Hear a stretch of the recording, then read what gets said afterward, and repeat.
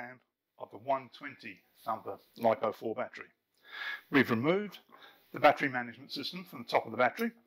All the battery management systems are actually mounted in a metal cradle, keep them separate from the battery itself. So that comes off, that separates. Then internally, we have the actual battery. 4 individual cells at 3.2 volts each. That makes up your 12.8 volts for your LiFePO4. This one here is going to be removed. The locking tabs have been removed.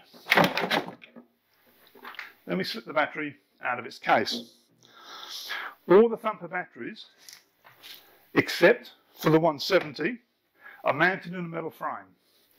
This is adjustable depending on the size of the battery. The 100 amp hour cells are slightly shorter, so the frame extends out slightly further. It's a firm fit inside the battery pack itself. As you can see, there's a metal frame on the bottom, metal frame on the top. The cells are not just taped together, they're actually fastened together so they can't shake to pieces. On top of the battery, a lot of the batteries normally have wires connecting the batteries together. These have 300 amp fully welded buzz bars to connect the batteries together. So extremely strong. So there's no chance of them falling apart. There's no chance of them shaking apart. All the Thumper batteries are perfectly safe to lay on their side and multiple stack because they don't come to pieces. The frame keeps the whole battery together. The battery management system is bolted to the top of the battery, makes it nice and easy.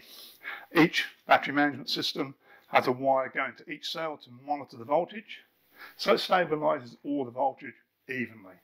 This is where it comes back to a decent battery management system and not just a cheap one.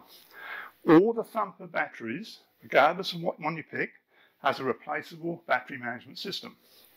Thumper batteries, if you take them down to 100% discharge, which is technically only 95% of the battery, because that's all you can really get out of it before the battery cuts out, you'll get approximately 2,000 recharges. If you take them down to 50 to 60% discharge, you'll get in excess of 4,000 recharges. And that's a massive amount of power. So what you've got to look at is, on your cheaper batteries, the battery management system burns out long before the battery does. If you do have a problem with a Thumper battery, the battery management system, which is 10 times larger than this, is replaceable. So it makes a battery really a 10-year lifespan. Because the cheaper ones, you can't replace the BMS, you can't remove the batteries. They're all put in with cardboard and just pieces of polystyrene foam. These really are designed caravan camping to go the distance. If there's anything you need to know about the Thumper range of batteries, there's a full breakdown of the specifications on the Homer 12 Volt website. And watch out for more videos. The next video, we're going to split apart the flat pack, which goes in the back of utilities, and show you the workings and the battery management system on that.